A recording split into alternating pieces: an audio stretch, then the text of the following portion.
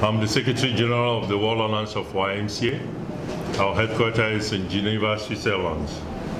I'm happy to be here today with my colleague from the Asia and Pacific Alliance and the leaders of the Sri Lanka YMCA. The YMCA this year is going to celebrate 175th year of our anniversary. And we are present in 120 countries around the world, present in 12,000 communities. The YMCA started as a simple idea of being a space, a safe space for young people to grow, to find safety, and to develop themselves so that they can become a change agent or change maker in their communities. Why are we here today?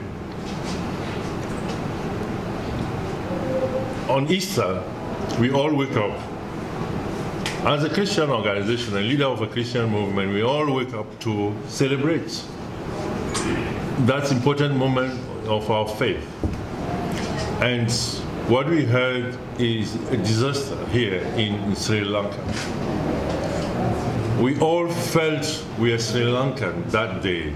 It's not something that's happened far away, because it touched the heart of our faith.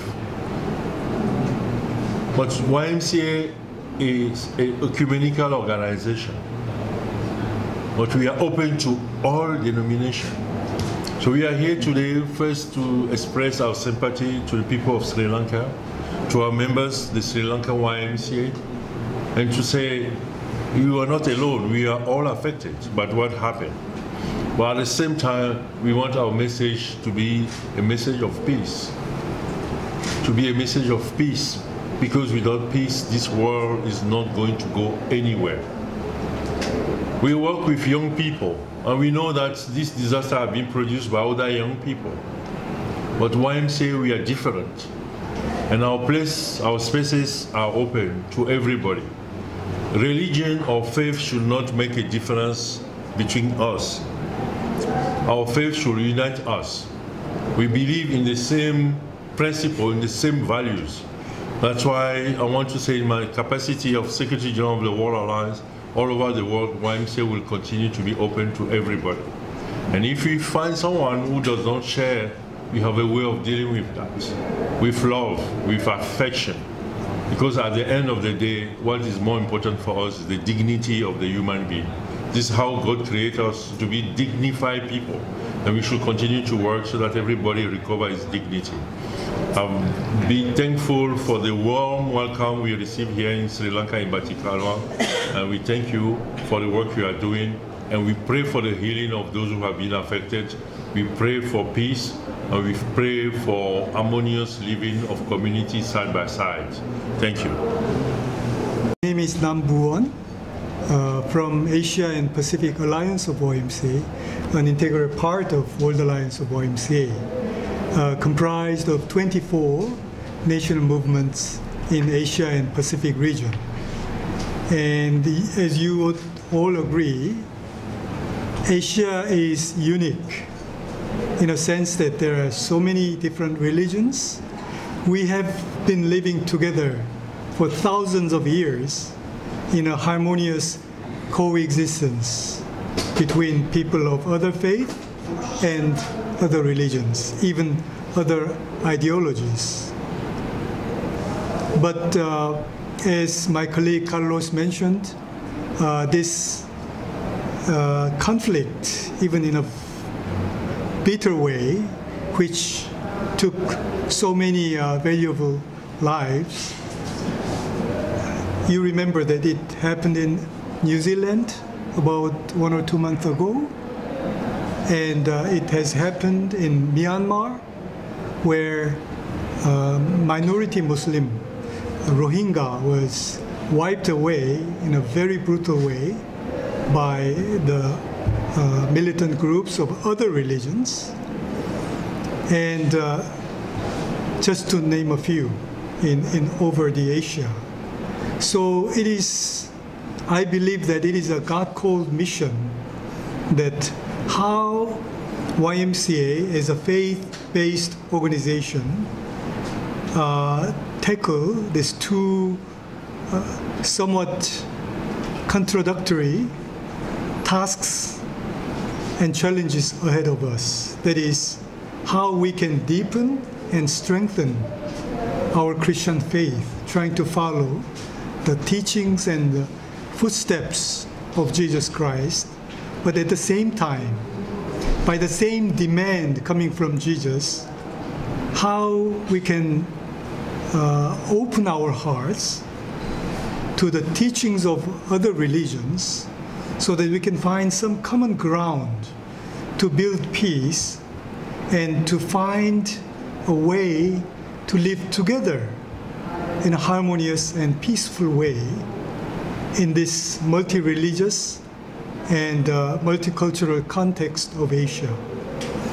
I think it looks like self-contradictory tasks, but I think in the blessing of God, I think it is possible.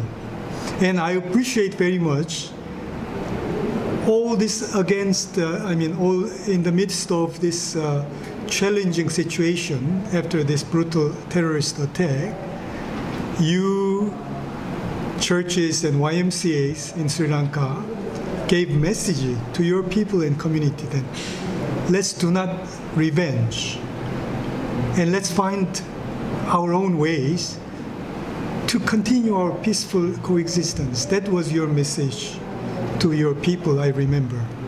So I'm very thankful to your message and your tolerance amidst all these sufferings and pains.